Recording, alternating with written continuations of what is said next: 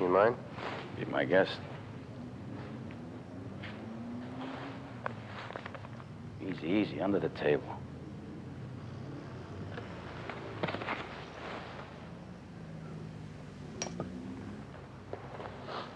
Gonna count it?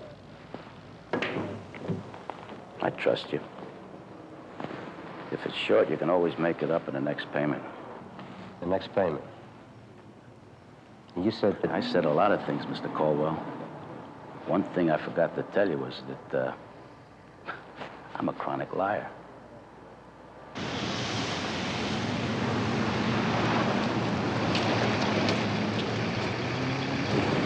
Sure they're in here, sir? Positive. Caldwell's meeting him on my instruction.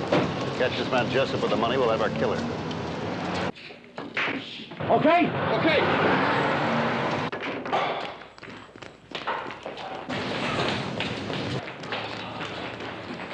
All right, move. Take it easy. You go in a hard way. Take it easy. What are you trying to do, break my head? What is this? It's called blackmail, Jessup. First you rob this man's house, you kill 2 women. Then you've got the gall to try blackmail. Get out of here. You don't have any proof. We'll have it as soon as we search your apartment, which we're going to do right now. Columbo, Duffy, come with me. We'll need 1 squad car. Commissioner, I believe we're going to need a warrant before we can search that apartment. We've already got one. You want to check it?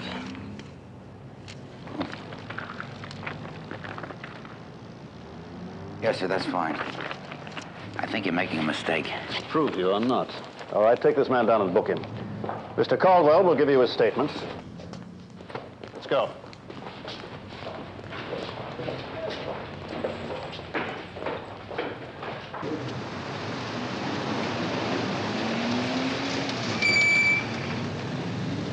Commissioner, I believe you're making a mistake here, sir. Sir, I don't believe Jessup could have killed either of these women, particularly your wife. Don't be ridiculous. I saw it, I tell you. We threw her in the pool. There were other witnesses. You bring the keys up, please. Run away, huh? Yes, Sir? He's on his way up, Commissioner. Thank you. Sir, I realize that your wife appeared to die in the pool. Actually, she died in the bathtub. What are you talking about? Right this way, please. Right this way. Yes. Room 13. Right.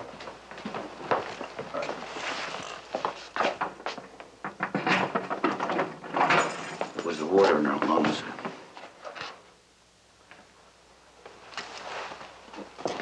Commissioner?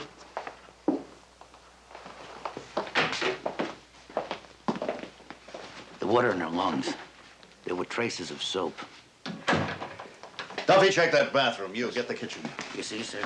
As soon as I saw the body, I knew right away something was wrong. You did, huh? Check behind that stove. Get under the sink there. I knew something was wrong because of her outfit. What she was wearing, the tear in her dress.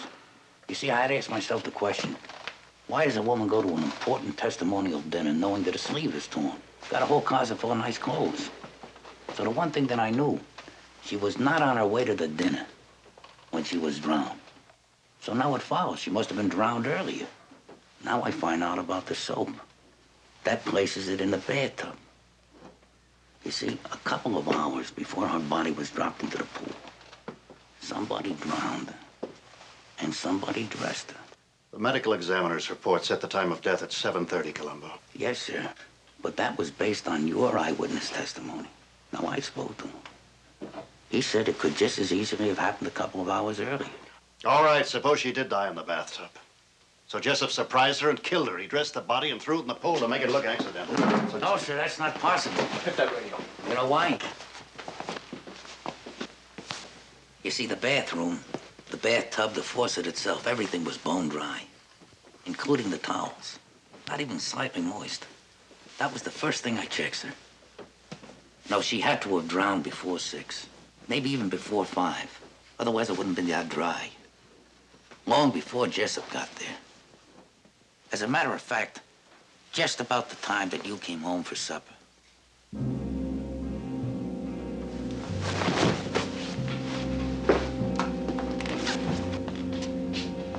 Commissioner, I believe you killed your wife. And I believe you either killed Janice Caldwell or you're covering up for it.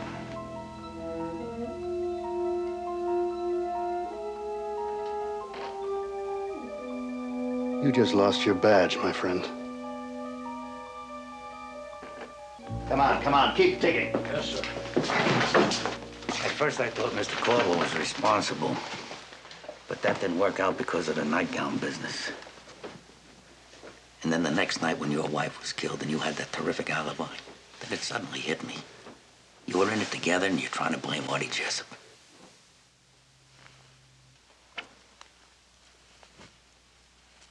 And the truth is that Jessup was nowhere near either house either night. Commissioner. He wasn't, huh? All right, how do you explain these? Janice Caldwell's jewels. I can explain it. You took them from the Caldwell house, you hid them, and today you planted them here to incriminate Mr. Jessup. You're crazy. You can't prove anything like that. Sergeant Randall? Here, sir.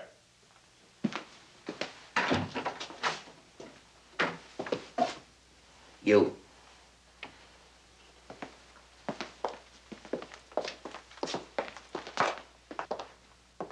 Commissioner Halperi says he found those jewels under your mattress. That's crazy. You're a liar. Hey, I don't even live here. What? I can verify that.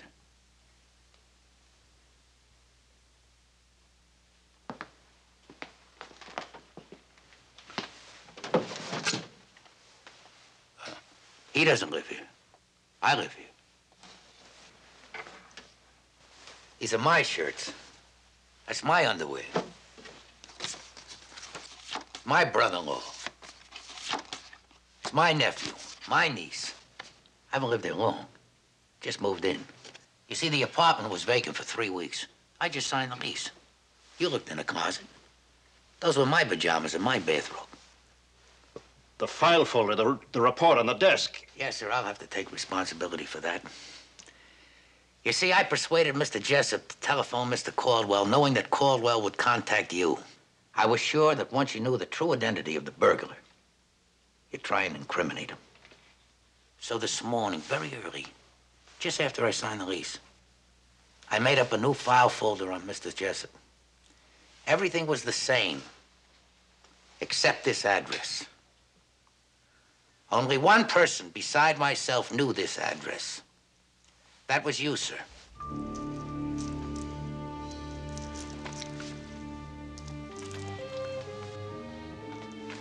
That's all.